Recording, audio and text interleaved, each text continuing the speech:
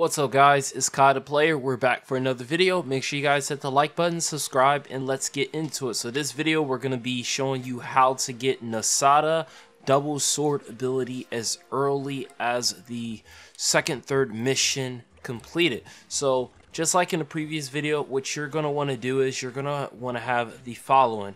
Want to make sure you have an assassin on your team because this will take a while. The second thing you want to do is make sure that you are on the Barred Moon month or the Mad Moon month. So if you're on Barred Moon month, there is the Chocobo mission, which is a 5-day dispatch mission that when you complete it, you have a chance of getting skills. This potentially can give you an increase in the smithing skill, which you need 20 in order to get the Nosada. Now during Mad Moon, this mission is known as Swords in Cyril. This mission is a 1-battle dispatch mission. This is why you also need a fencer in your team.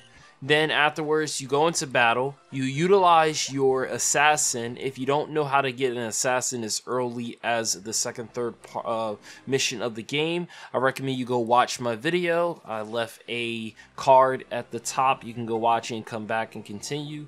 Anyways, after you go here, then you're going to complete the battle, and it's faster just to put the assassin in and then leave the battle as soon as possible. And then the mission for Swords in Cyril is complete and you have a chance at getting the skill as well. However, what the guides on the internet don't tell you is that you have a chance at it being the smithing skill, as I've done this several times and not every time was guaranteed to get the smithing skill up. That being said, this is the ability to get double sword. It is extremely useful at this part of the game. Video, we're gonna go over how to get the double cast ability early in the game. That being said, I am Nosada Player and I'll talk to you guys later. Bye.